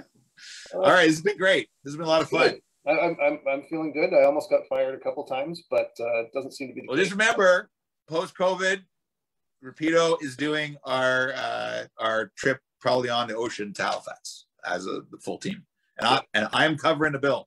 So Matt, you got to be there. And I will be there. We'll let people my know request after now. we've booked. No, after we've booked, we'll let people know which train we're gonna be on, and then we can get like modelers and rail fans booking on the same train. We just have a party. I'm serious. Let me get my request now. I'm not sharing with Garcia unless you buy me earplugs. Of course you're sharing with Garcia. You always unless you buy me earplugs. You kidding me? I've already got the short straw because I've got to share with Craig. As long as I don't have to share the section with the guy from 2016 that was smoking pot in the sections. Oh, you remember him? Oh yeah. Oh, he was brutal, that boy. Yeah, that's the guy I made fall out of the upper bunk. Bugged me.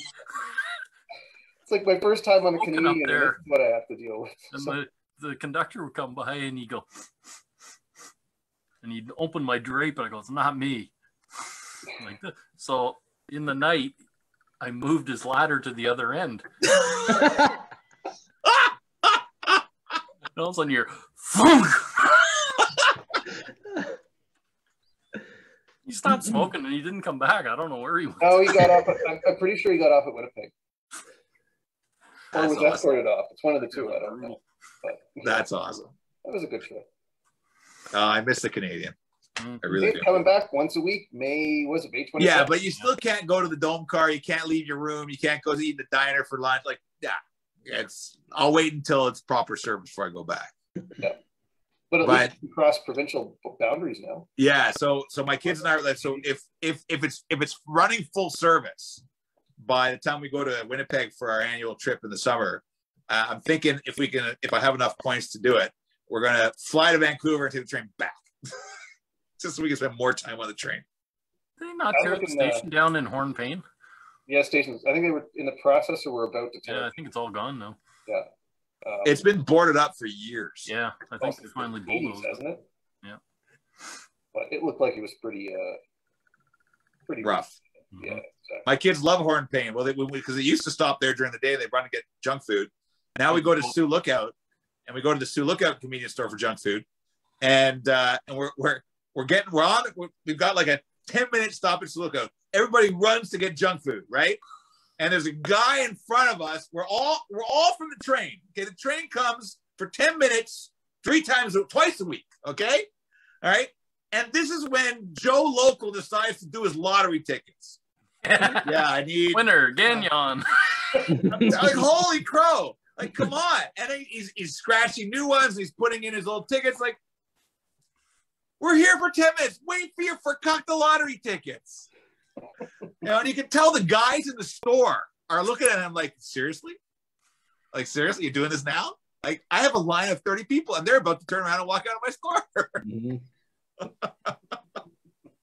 The population to look out doubles when the Canadian comes through. Yes, for 10 minutes. Exactly. All right. So, wrap up. Jordan. Well, thank you for joining us. This has been actually a lot of fun again. It's been a lot of fun for us. Was it a lot of fun for anybody else? I don't know. They probably all tuned in 45 minutes ago. We probably got 8 people watching it. It's going to be Chris Fox, Bobby, Josh and Matt Donnelly. And Matt Donnelly and a couple of N scalers upset that we're not making everything N scale. Yeah. And yeah. So all right, let's call it a night then. That was fun. Okay. All right, thanks for joining us. So you're gonna press stop and then we stay here or we all leave? I gotta figure out how to do that. I gotta press stop. How do you press stop? It's a good question. Oh, there, I found it. All right. Okay, You gotta find the button. It's hidden under the more tab. So all right. So I'm gonna leave then. See you guys later. I need to borrow you for a minute. Don't go yet. All right. Okay. See you later, everyone. All right. Goodbye.